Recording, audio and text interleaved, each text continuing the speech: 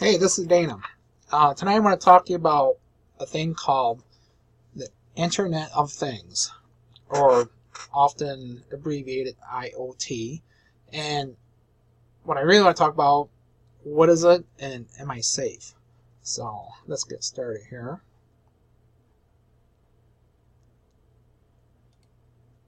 Try something different. I'm going to pop up in the middle here, see how that works. So, alright, so anyhow. Internet of Things, what is it? So the Internet of Things are smart devices. So some of the things you might know about are, for example, like baby cams, or nanny cams, garage door openers, thermostats, refrigerators, all these smart devices that you can get an app with your phone and control these things from wherever you're at. Be on vacation, neighbor check on your house, talk to them on the phone, you pull out your phone, you open your garage door, you're 1,000 miles away. Sounds pretty cool, but is it that cool? Because who else is opening your garage door? That's a good question. So let's start at the beginning. So back probably around October, there was a thing called a denial of service attack against a company that does DNS. And you probably don't know what that is, but DNS is the process where IP addresses on the internet are converted to like domain names and vice versa. So if you go to yahoo.com, you're actually going to an IP address, and there's companies who keep track of this. It's called DNS, and these hackers threatened, this company said, if you don't give us, I don't know, $1 million, we're going to do a denial of service attack against your servers. Then people who are surfing the internet want to go to Twitter, can't get to Twitter because the company who's converting the twitter.com into an IP address to display the website is down because their web servers are being totally bombarded with a denial of service attack from these hackers. So what these hackers did, they actually used a botnet of smart devices like coffee pots, refrigerators, thermostats, and I don't know what all they use. I haven't really read the conclusion of exactly what happened, but I know smart devices, and I think I did hear that coffee pots were one of the things that were attacking these DNS servers. So anyhow, that happened back in October. Since then, I've been kind of reading more about it, and I teach a security class, CompTIA Security Plus class over at Kishwaukee College. And I got a new mascot. Actually, he's a little coyote. And Kishwaukee College, the mascot is coyote. So I saw this guy, and I had to bring him home. So he's a mascot for Kishwaukee College now for my videos. So getting back to this subject, so. My comment was Internet of Things, what is it, and am I safe? So we kind of know what Internet of Things are. So it's all these smart devices out on the internet, and the next question is, am I safe? Well, let's start with cars, for example. So cars have GPS, they have locks, automatic locks, you can automatically start them. There's self-driving cars now. There's things that detect if you're getting too close to another car, it'll actually apply the brakes for you. If you're swerving off the road, it actually correct your driving and I don't know, jerk the wheel back to the center of the road, I guess. So all these things are really cool, but what happens when your car gets hacked? So you're driving along and all of a sudden, your steering wheel swerves to the other lane and you crash into somebody. Is that possible? I don't know. The other thing, you go down the highway, these road signs nowadays are, the messages are, there's like a Amber Alert or something.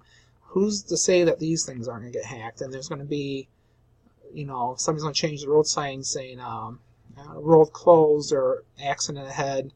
Everybody exit at this exit, and then causes a traffic jam, and then the road isn't blocked or whatever. So you're probably thinking to yourself, it probably won't happen. But I was reading an article where over 24 models of cars have been hacked. So this is not 24 cars, it's 24 different models of cars have been hacked. So that's cars. So that's kind of scary. Now I already talked about things in your house like cameras, nanny cams, doors, both like entry doors and garage doors, thermostats, refrigerators, coffee pots, all types of smart devices in your house. These things they all have like the cars, your house things, whatever. They all have some type of operating system, like a skimmed down Linux operating system. And if they have some type of operating system, people can like get into them and possibly, overtake let's say your thermostat to act as part of this botnet. So when I was talking about this denial of service attack, it was all these devices that people have were compromised, and these devices were like bombarding these servers with just random data to get it to respond, get the servers to respond, to bring them down. So that's what happened there. So let's talk about TVs. So you don't think about your TVs being evil, but there's a thing going around called ransomware, where hackers get somehow hold of your computer, you click on something, and they encrypt your computer, and the only way to get the stuff back is if you pay them a ransom. So that's going to be very popular. Well, now I actually read where smart TVs are getting hacked, and instead of turning on Netflix, there's a display saying, if you want your TV back, you got to pay us like $500, and you got to either pay the $500 or your TV is just goes to the dumpster, I guess. So that's happening. So this one here is kind of scary. I took some notes here. So medical devices. So you don't think of medical devices as being like web enabled, but they are. So things to do with your heart, pacemakers and implant defibrillators. So there's actually been white hat hackers, good guys, who have demoed that some of these pacemakers and these defibrillators, the guy actually was able to make the defibrillator go into do a shock. So can you imagine having yourself or a loved one having a defibrillator, pacemaker combo implanted in their chest, or walking along and some very malicious, evil person coming along and hacking that and causing that defibrillator to shock that person's heart as they're walking down the sidewalk. So it sounds totally crazy, but it's apparently possible. The other thing is like medicine dispensers. So you're getting an IV in the hospital, and it's programmed. You get an IV drip, and there's so much medicine. There's morphine or something. Who's to say that that's not going to get hacked? X-ray diagnostic machines. They're computerized nowadays. So who's to say that the amount of radiation you're being exposed to isn't being compromising? Who knows what happens there? I talked about different types of IV pumps, insulin pumps, those able to be hacked. As I was reading about these medical devices, they go through lots and lots and lots of testing, which is good, but lots and lots and lots of testing takes years. So if I get a defibrillator, pacemaker implanted, and it's gone through 5 years of testing, and they say, yeah, this thing is cool and it works really well. Well, I'm putting something with 5 years old technology. That's ancient for the Internet of Things. So I don't know if I'm comfortable with that or not. So let's keep moving on. So biometrics. So for example, like I got a new Google phone, and it's set up where my fingerprint is used to authenticate to get into it. Recently, in June of 2015, 18 million records were stolen from the Office of Personnel, that's the government, and that included fingerprints of, I think, 6 million government employees, including people that work in very high up places. So these fingerprints are stolen. So fingerprints are used to get into doorways.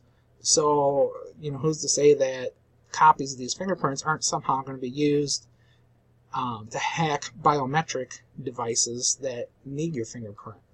So that is kind of scary. And you're thinking, that's not possible. Well, it's already possible. It's already happening.